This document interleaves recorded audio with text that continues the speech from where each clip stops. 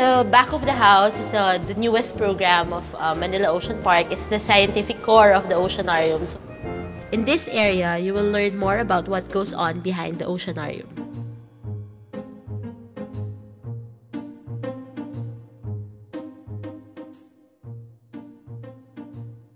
So this is the back of the house of Manila Ocean Park. So it has 6 sections. We have the breeding room, the animal care center, the ozone room, the water lab, the food prep room, and the marine tank display. Each section plays an important role in maintaining the well-being of the animals and the cleanliness of the water. Breeding room, it showcases the different marine organisms that we're able to breed in the facility. In the animal care center, this is where you will find the different medicines and vitamins that we give to make sure that the fish are healthy and the well-being is well taken care of. This area is also where we perform the necropsies. If we have to study about parasites, we have books and we have microscopes. For the ozone room, it's the main sterilizing equipment of Manila Ocean Park.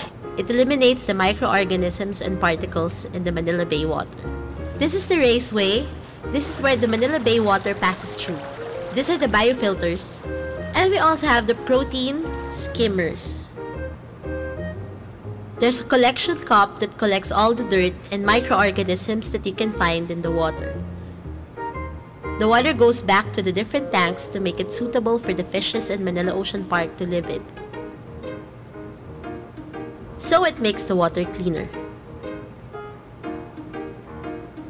The water lab is where you'll find the different apparatus that we use to monitor the water, like the water multi-parameter, and the water quality analyst would check and monitor the waters that we get every day.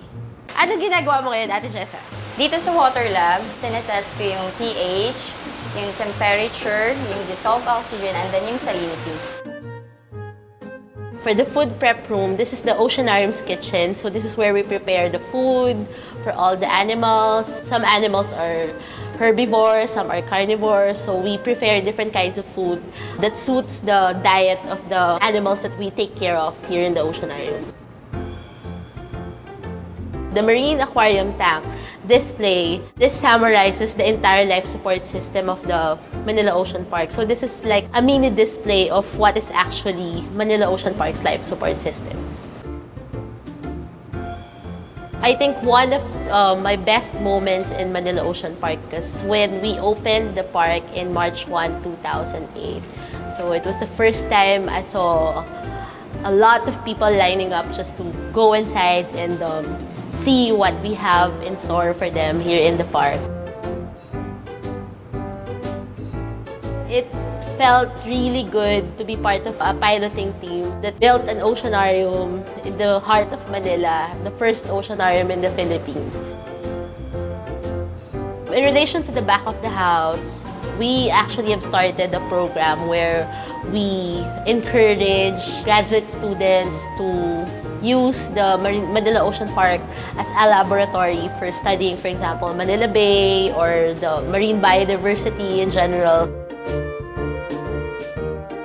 I believe that it's very important to pass on everything that we have learned, that we have studied, so that the next generation can get whatever learnings or knowledge and they will be able to use it to at least do something about it for the protection and the rehabilitation of Manila Bay.